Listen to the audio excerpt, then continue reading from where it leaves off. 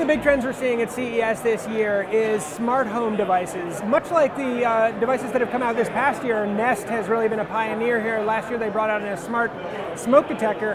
But if you don't feel like spending the money on a new piece of equipment, there's a new company called Roost, which has a smart battery designed to turn any ordinary smoke detector into a smart smoke detector. It's got a Wi-Fi antenna built into it and a lithium-ion battery as well. You put it into your smoke detector and then it actually listens. It's got an audio sensor as well. It listens for any alerts, and then using the Wi-Fi antenna it can send a message to your smartphone to tell you that your alarm's going off.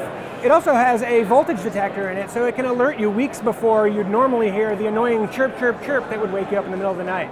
One of the reasons that we think this is such an interesting idea is that it allows you to upgrade your existing equipment to make it smarter and potentially safer without having to replace it all.